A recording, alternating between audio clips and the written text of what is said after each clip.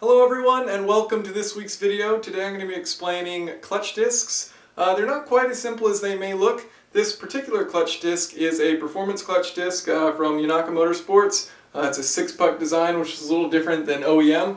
One thing you may want to check out is my video on performance clutches before watching that, and that'll help understand the basics. I'm not going to go over everything. I'm going to kind of just talk about the clutch disc itself in this video.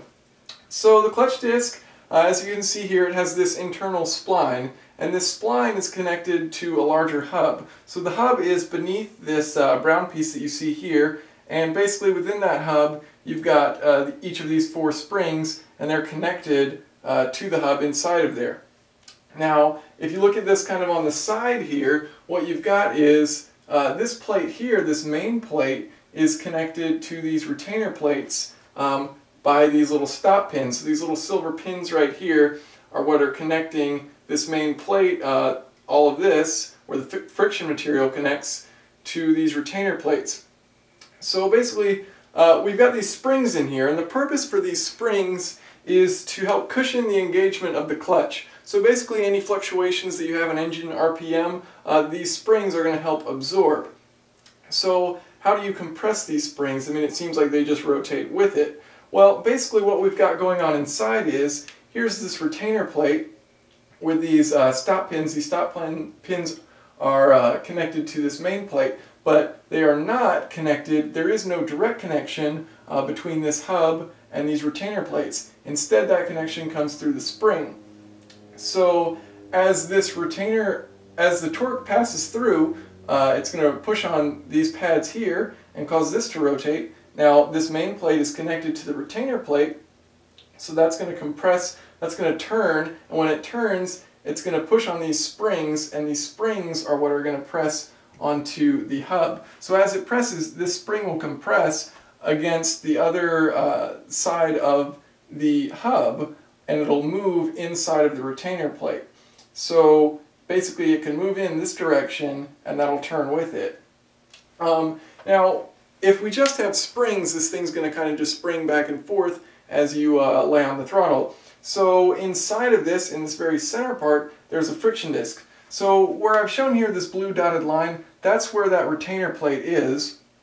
There's the blue retainer plate, and that's kind of how it sits around this hub, like you can see here. Now, I've kind of drawn the center of what's going on in the very middle here, in this smaller section, and that's what we've got here. So basically these retainer plates are clamped onto this friction disc, which is in the very center there, that brown friction disc.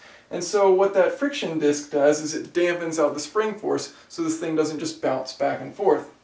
And you can kind of think of this as like a clutch that's always engaged. So those 2 retainer plates are always sandwiching that friction disc, so there's always going to be a force there resisting that change from compressing these springs and causing this to rotate. So that's what's going to dampen out that force. So let's take a more detailed look at this.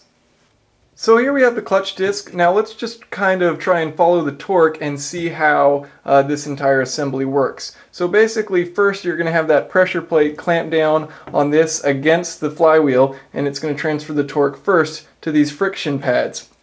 Okay, so from these friction pads, they're connected directly to this main plate right here.